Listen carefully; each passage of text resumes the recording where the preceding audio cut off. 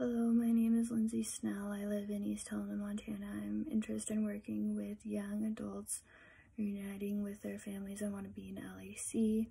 I'm nervous about this class because I struggle with research papers and I don't like talking about politics with others.